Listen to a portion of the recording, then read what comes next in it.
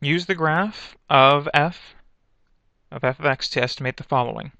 Where for what x values is the curve increasing, decreasing? Write your answer as inequalities.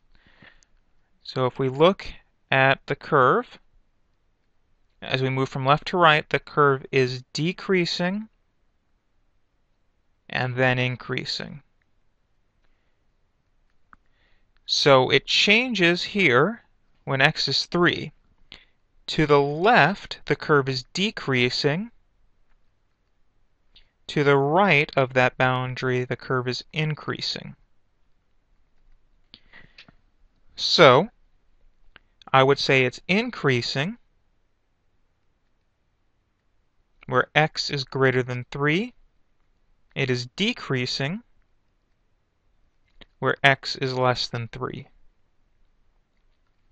The vertex is this point, which is 3, negative 4. X-intercepts appear to be at 1, 0 and 5, 0.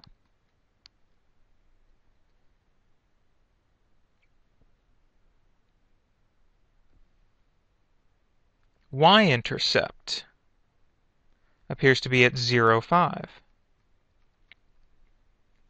F of 7, when the input is 7, the output appears to be 12.